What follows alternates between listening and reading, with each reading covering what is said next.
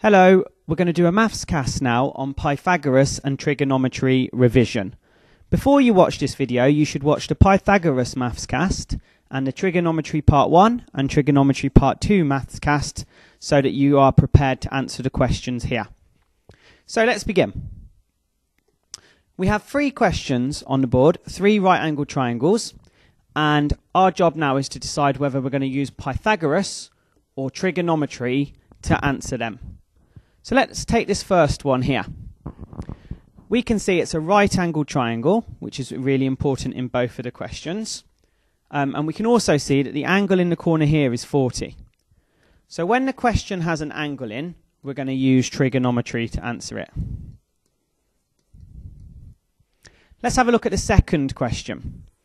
The second question, again, it has a right angle, but there's no other angle in the question. When there's no other angle, just a right angle, we use Pythagoras. And the third and final question, it's a right angle, so we can use Pythagoras or trigonometry, but we're looking for the angle, so there is an angle in the question. So when we're looking for the angle, or there is an angle in the question, we again use trigonometry. So what I'm going to do now is I'm going to go through the answers to all 3 of these questions so that you can revise all of the different types. So let's begin with our Pythagoras question. Here we're given a right-angled triangle with the side 5 and 2, and we're asked to find the missing side. So using what we've learnt in previous Mathscasts, what we first need to do on a Pythagoras question is decide whether it is a plus or a takeaway. Well, this one will be a takeaway because we're looking for the shortest side. We're looking for a short side, not the long side. The long side is 5, so we're not looking for the long one, so it's a takeaway question.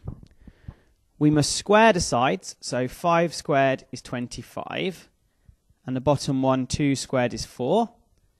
And we take these 2 numbers away, as we've said in the question. So we do 25, take away 4 is 21. And then we must square root that 21 to get rid of the fact we've squared both of the numbers. And you can type this into a calculator and the answer is 4.6. So that's what the missing side is.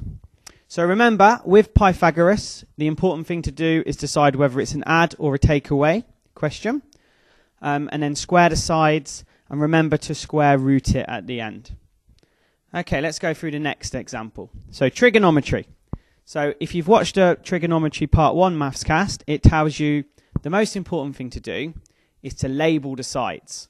So the longest side is 7, and that's h, the hypotenuse.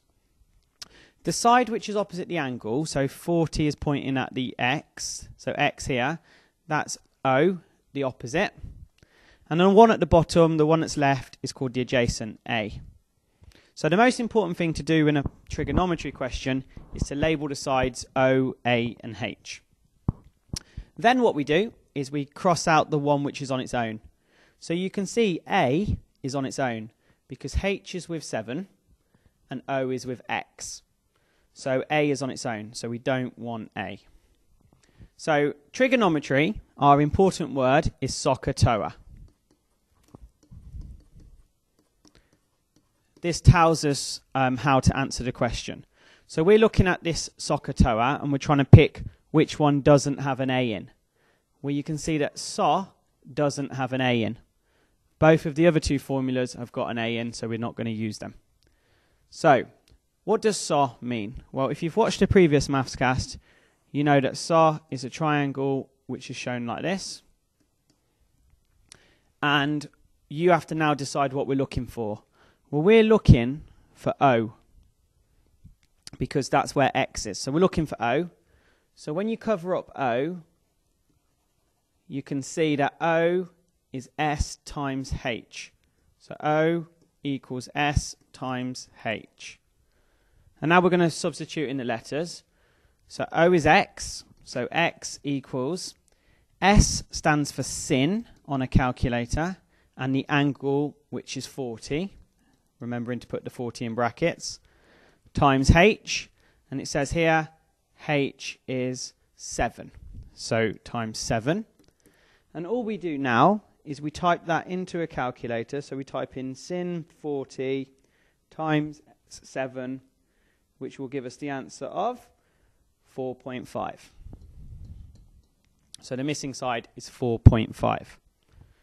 Right, let's have a go at one more type of question. So this question's different because we're looking for the angle this time. But we do the same method as we used in the trigonometry part 2 video. So if you need more help, you can watch that video. So we're going to label the triangle. So the longest side is this one here, the one which has got nothing on. So that's H. The side the X is pointing at is the opposite the angle. So this one at the bottom is O. And the one that's left is A. Well, which letter are we going to cross out? We're going to cross out H, because H is on its own. The A is with 6, and the O is with the 5. So which formula doesn't have a H in? Well, let's write down SOHCAHTOA. Which formula doesn't have a H in? Well, this one's got a H in. CA's got a H in, so it must be TOA. TOA doesn't have a H in. So we'll draw the formula triangle to help us. TOA. Right, this time we are looking for the angle. And we know the angle goes with the first letter. It goes with the T, which stands for tan. So cover it up. T equals O divided by A on our triangle. Now we write down what it stands for. It stands for tan X equals O, which is 5, divided by A, which is 6. And then we have to do a step on the calculator. We have to get rid of the tan, we have to do tan minus 1. To do that on a calculator, you normally have to press shift and then tan. And then it's 5 divided by 6. And when you work this out on a calculator, pressing the shift before you press tan, 5 divided by 6, you'll get the answer of 39.8 degrees, which is our answer. So we've quite quickly gone through the 3 examples of the 3 different types of questions in Pythagoras and trigonometry. If you were stuck on any of those or need a recap, please remember to watch the Pythagoras Mathscast or the Trigonometry Part 1 or Part 2 Mathscast. Here are some practice questions for you to have a go at. Good luck.